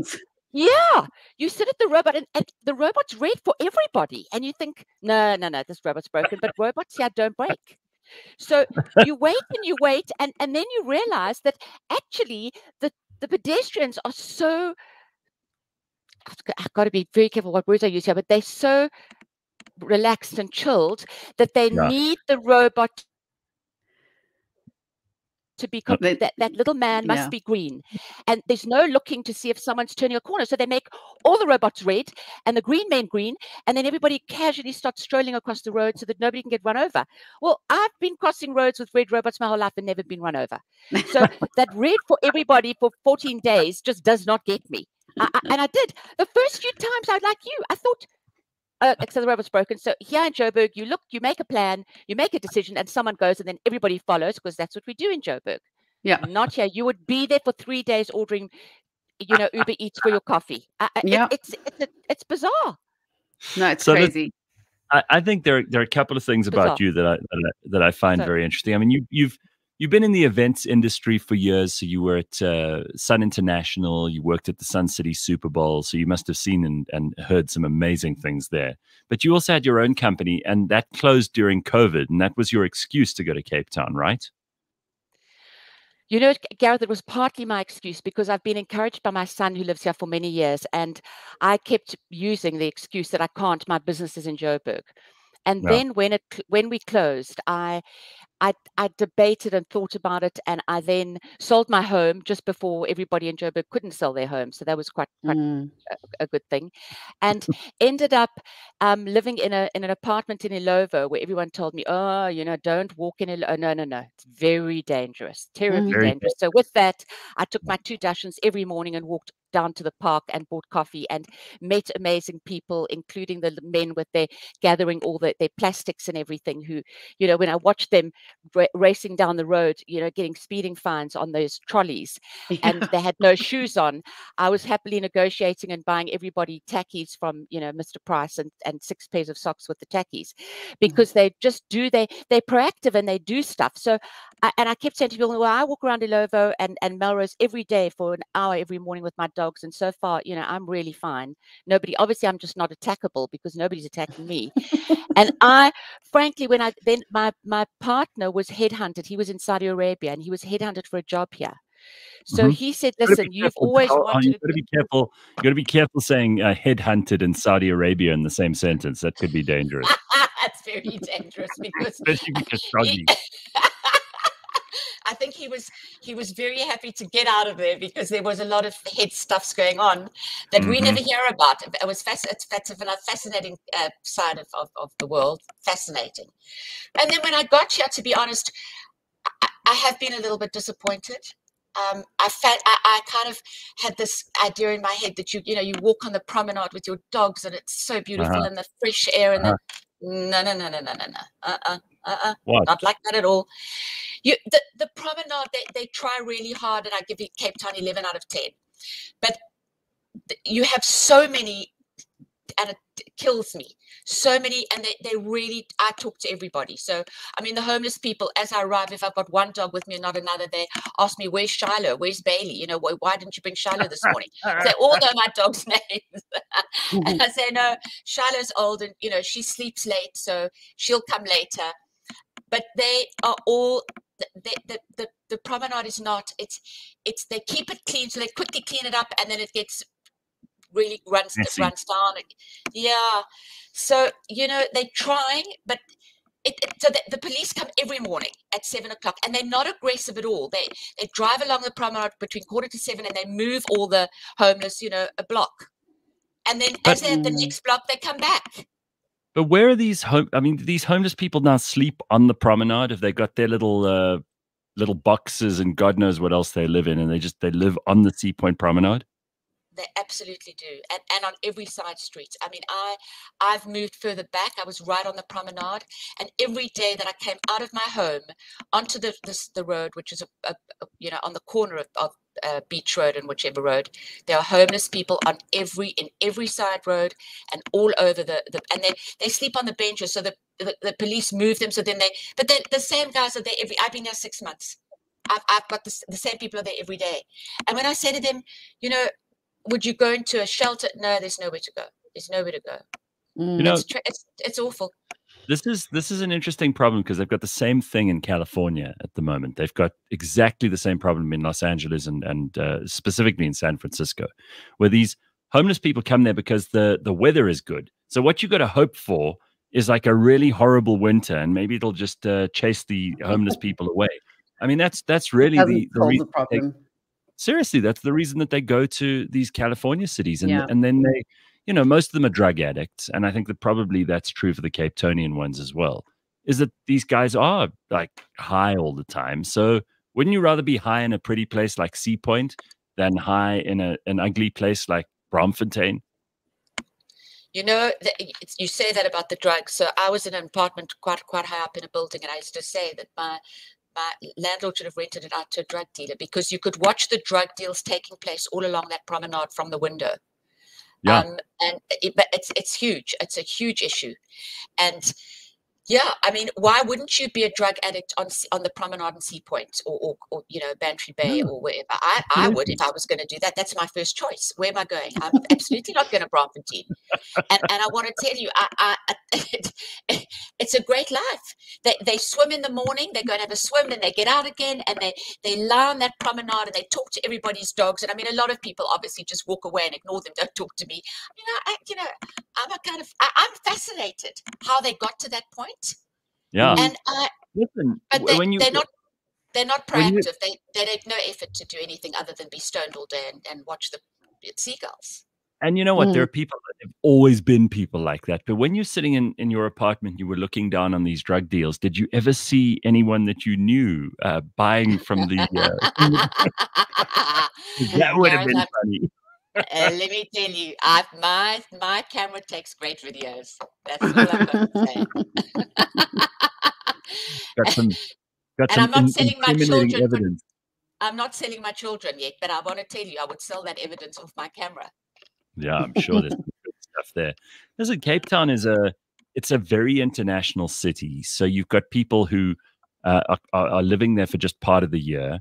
And you know what the EFF wants to do, right? They want to take away all the people's holiday homes. So if you have a beautiful house in Clifton or Camps Bay and you're only there for like a month of the year, then the EFF reckons that what they should do is take your house and give it to those homeless people, because of course that'll solve all the problems.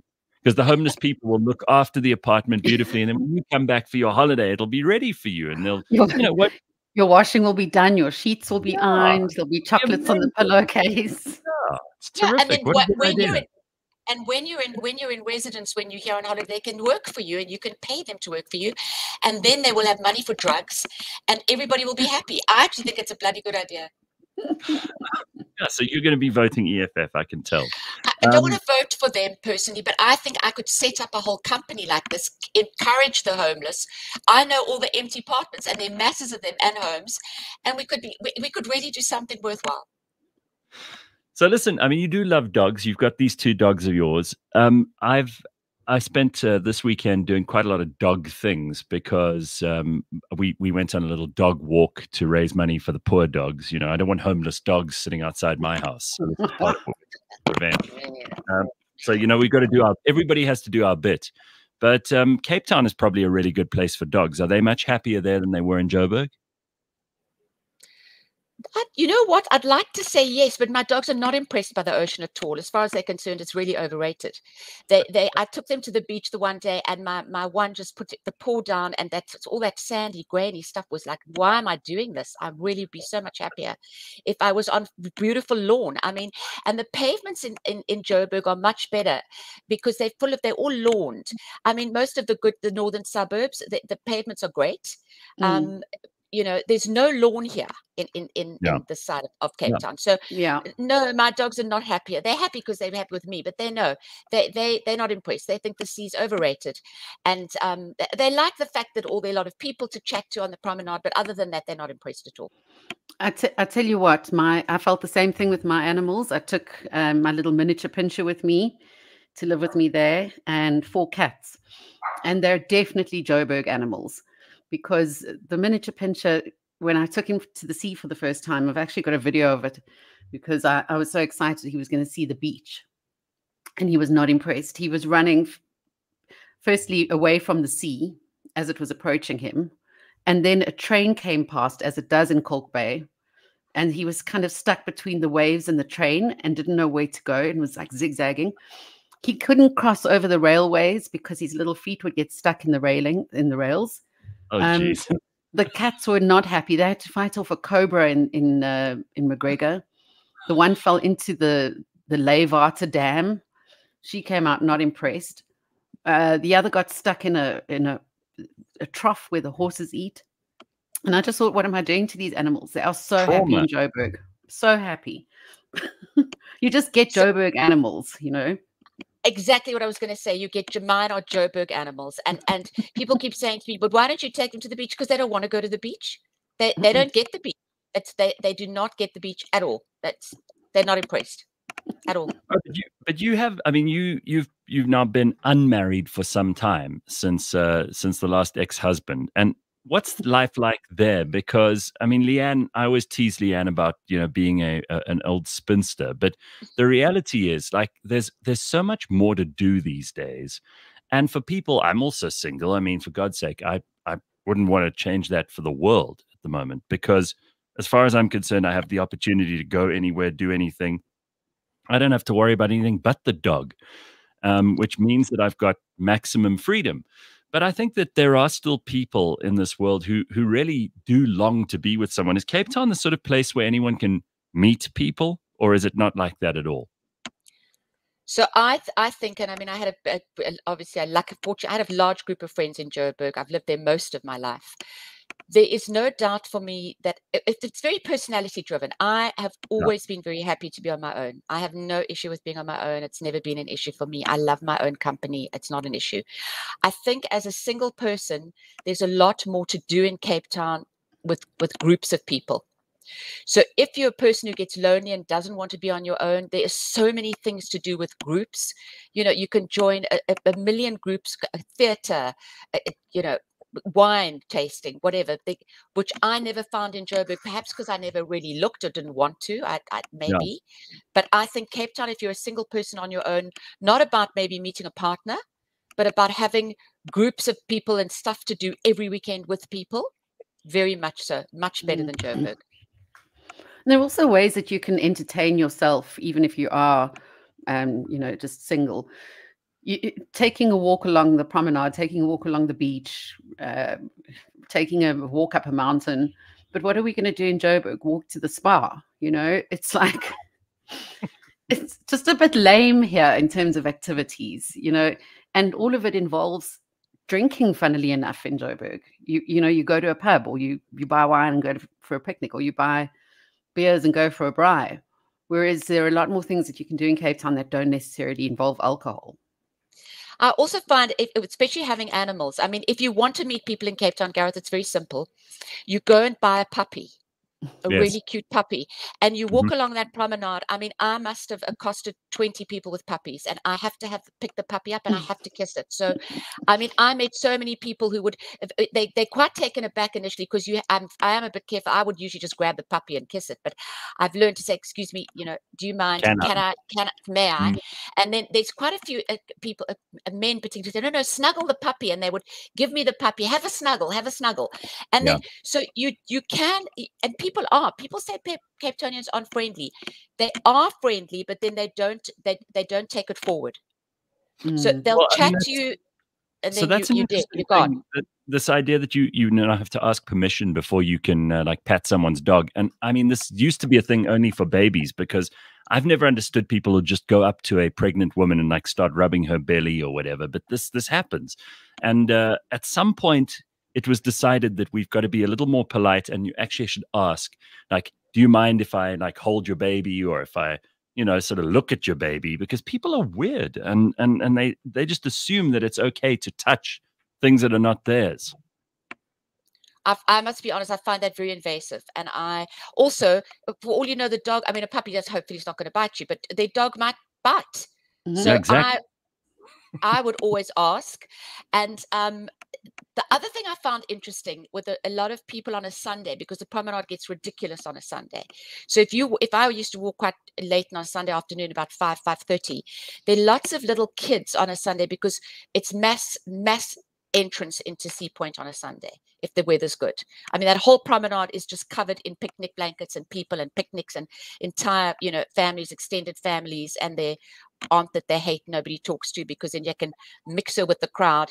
And the kids always are scared of dogs. They don't have animals, but the parents want them to be not scared of dogs. And I've got a very old Dachshund, so they would always come to me and say, do you mind if our child, and I'd say, no, play it. We have like a whole 15-20 minutes where the child would be playing with the dog to try and get used to the animals, and then I do a whole animal thing where you should introduce an animal into your family, and it's very healthy for your children, but then you've got to look after the dog, blah blah. But you don't get any of that in Joburg. You would never. Where would you go in Joburg where you interact with people en masse of all different cultures, demographics? Have you ever seen Cyril? The president goes running on the promenade occasionally. Have you ever seen the president there? I think if Cyril goes on the promenade, he goes very, very early in the morning. I do regularly see his wife, but I don't see him.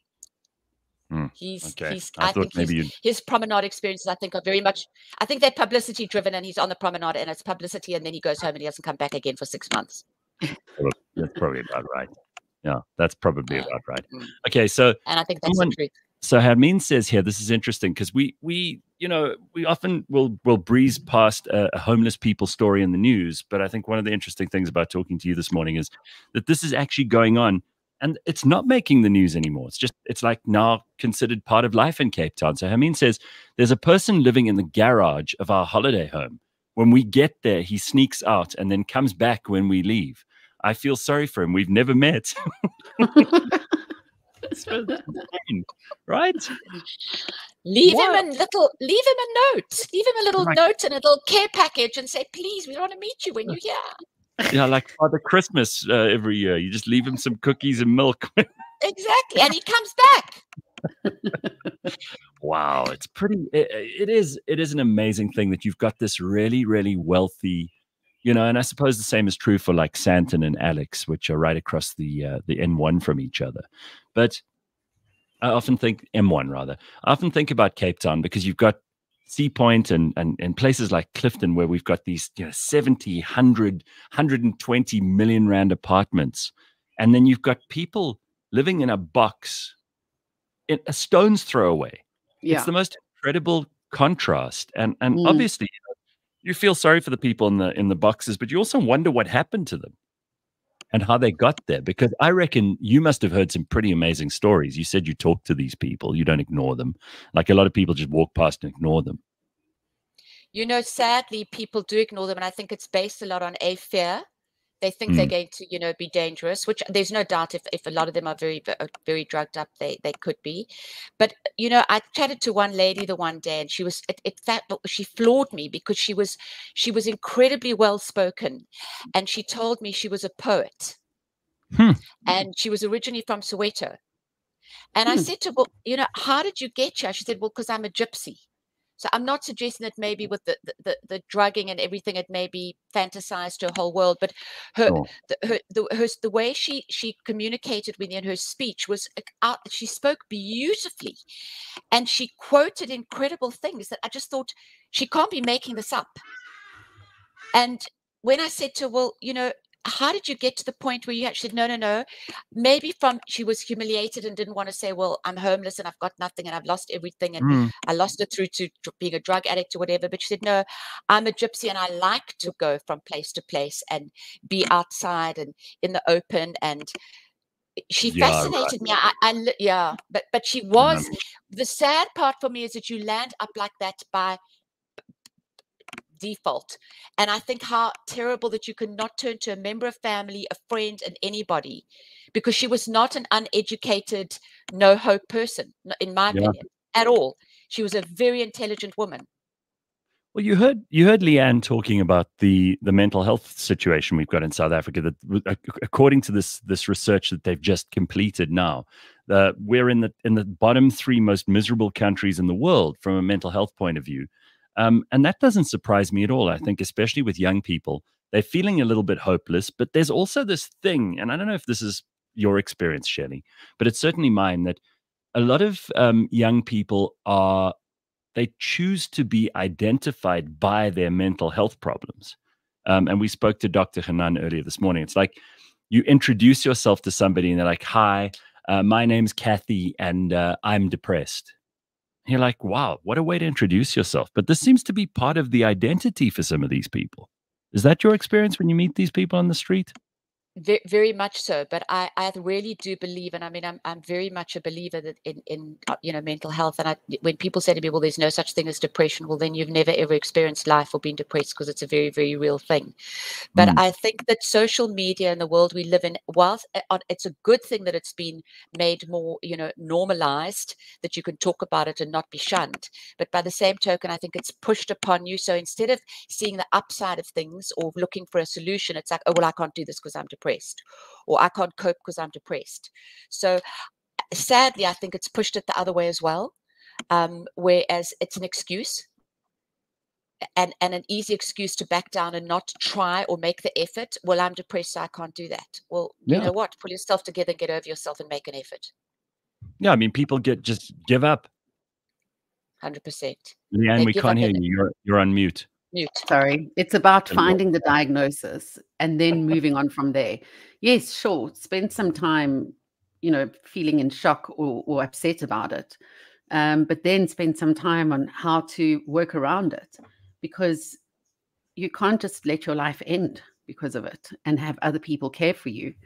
You have to find ways and means of getting through it. Well, Tracy says there's a lyric in a song, you can get addicted to a certain kind of sadness.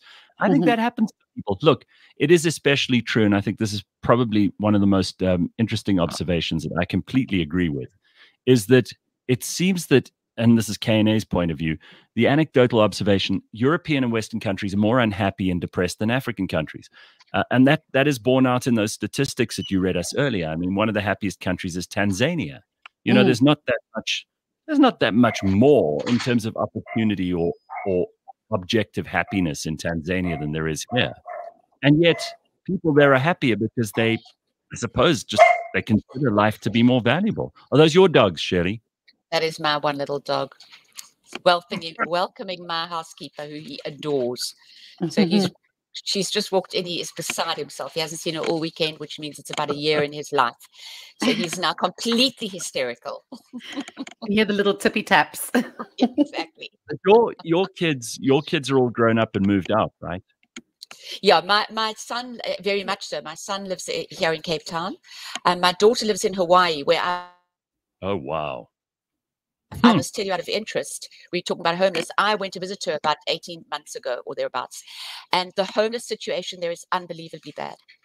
And floored me. I kind of felt, I'm the generation of, Magnum, Hawaii 5-0, and I kind of thought I was going to to Hawaii 5-0. I was so excited. I was going to see, red Ferraris and Dobermans around the place. Well, let me tell you something. In my opinion, with no disrespect to what I'm going to say now, but Hawaii is Orange Grove. A big version of Orange Grove. Go out to an island on a big resort. I have no doubt you're going to get great food and a beautiful beach, and it's going to be fabulous. But Honolulu is Orange Grove with big shopping centers, and the homeless situation there is beyond. I mean, I keep saying, well, why are all these people on the pavement, Mom? They live there. What do you mean they live there? Oh my This God. is why. What are they? Yeah, the beaches have to get cleared before the season from the homeless. And another thing I have to tell you, which really you need to know if you're going to go to Hawaii, because if you're South African and you go there, this is very distressing. You get out of your car in a car park at a shopping center, and there are millions of chickens. Well, I mean, a chicken in South Africa would last 42 seconds. They would chop its head or pluck it and eat it. And I'm sitting there, and it's like cows in India. They're sacred. Yeah. And I'm saying, oh, cute, they're chickens. Mommy, it's not cute. There are chickens everywhere. Chickens. I do see the two observations there. Because I also, when I think about Hawaii, and funny enough, we had, remember we had Jim, who gives us like financial advice. He moved to Hawaii a little while ago, and he said he's living a great life there. And yes. Obviously, you must have these beaches and these beautiful volcanic islands. And I'm sure that Hawaii is magnificent. It's also a bloody long way to go. What's like a 40-hour flight to get there, right? 42 hours it took me, never again. Yeah. But yeah, you'll just have to, that daughter is now, she's a thing of the past. You're going to have to it's all over. She was my daughter. Done, yeah. What was. But I would never have guessed chickens and homeless people. And listen, we've been talking about homeless people a lot this morning. I think you should be the Minister of Homeless Affairs by the end of this. And interesting, if you're homeless in Hawaii and you put your little house on a pavement outside a church, they can't move you. Oh, really? So the church is like in the Middle Ages. Like in the Middle Ages, it's a sanctuary for like hunchbacks and homeless people. 100%. And chickens. Chickens. Amazing. I would never guess. Gareth, you're right. The beaches are amazing. The whole landscape is incredible. I mean, wherever you are, you can see the sea because the island's that small. To drive from one side to the other, it's just over an hour. But on the other side of it, the homeless side of it, the expense. I thought I didn't do geography for matric. I didn't want to. I mean, I want to travel, but I don't want to know where the country is. I just want to go there. And Hawaii is the closest part to fly to from Hawaii to America is a 6-hour flight. I mean, in my world, Hawaii was like like the Zoo Lake. You get on a little boat and you go across and you're in Hawaii. I mean, that was my idea until my travel agent told me, not so much. So when I got there, every single thing in Hawaii is imported. From the milk, the only thing you get in Hawaii is pineapples. Yeah, that's all they grow there. So everything, it is so expensive. It's crazy. It's great. It's outrageous. It's reminding me very much of the Seychelles, which is also an hour from one side to the other. Nothing is really produced there besides breadfruit, that stinky fruit.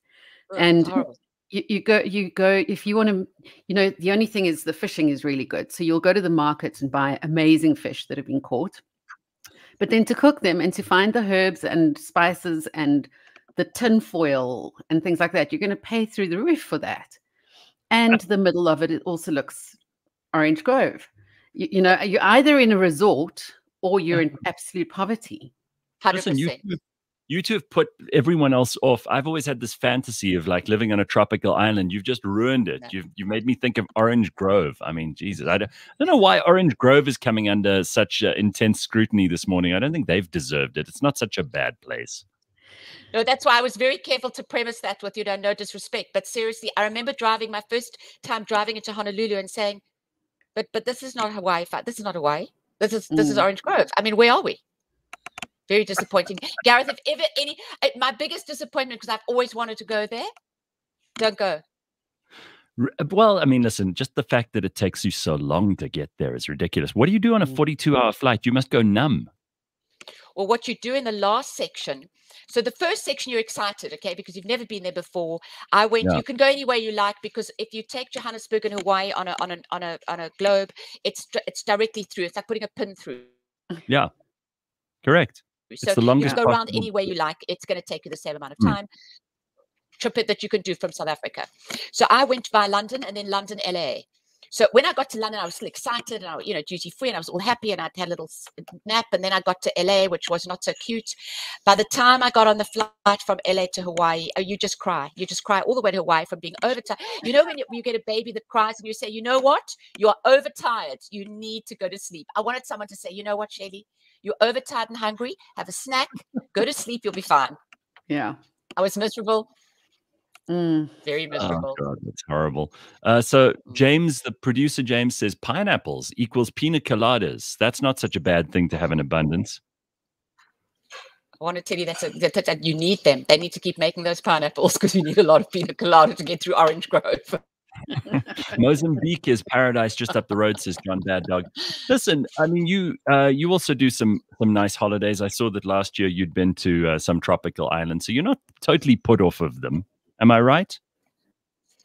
I was in Mauritius, in fact, 2 weeks ago for the 30th time.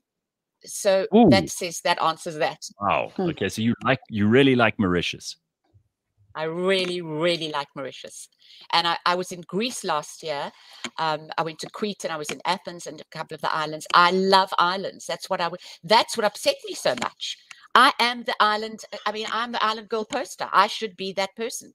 And then I got to Hawaii and was so upset. That's what upset me more than anything. Was that I knew I was going to love it and I didn't. Just looked like the most dreary suburb in Joburg. Well, listen, I mean, it's all very it's cool to catch up with you. Thank you for giving us a lot of insight into Cape Town, because there may be people. There's this huge wave of semigration that is happening in South Africa, where a whole lot of people moving from Johannesburg to Cape Town. And we know that the population of Cape Town are not thrilled about all these Joburg people who've come there. So I also wanted to just let you know that the Joburg people are still on your side, Shelley.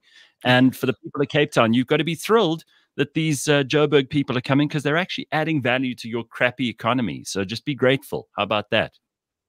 The relief that they're arriving is huge. My advice to all of them is think twice before you come. And I want to tell you what is happening is, as the Joburg people come in, the Cape Townians are moving out. Boy, they're trying to get away from us. They are heading for Paarl, Somerset West, Stellenbosch, Franschhoek. They are heading to outlying areas because we are cramping their style. Oh, wow. Okay. I didn't realize that. So there's semigration and then there's semi-semigration. Exactly. Fascinating stuff. All right. Well, listen, it's lovely to see you again. I haven't seen you since I don't know, 4 or 5 years ago was the last time I saw you. So it's nice to see you again. And keep flying the Gauteng flag down there. And I hope that your dogs don't bite any homeless people. Me too. Gareth, it's great to see you, and I'll see you next time I'm in Joburg. Awesome. Thanks, Shelley. Nice to see you. Cheers. There's Shelley Bennett keeping us company this morning. Lots of cool stuff to talk about and think about there. And we will be back tomorrow at 6 a.m. for another Tuesday edition of the show. Leigh-Ann, enjoy your new glasses. You're actually going to be able to see around town today. You'll be able to realize where the hell you are. Yeah, I'm scared of what I'll see, so I'll be careful.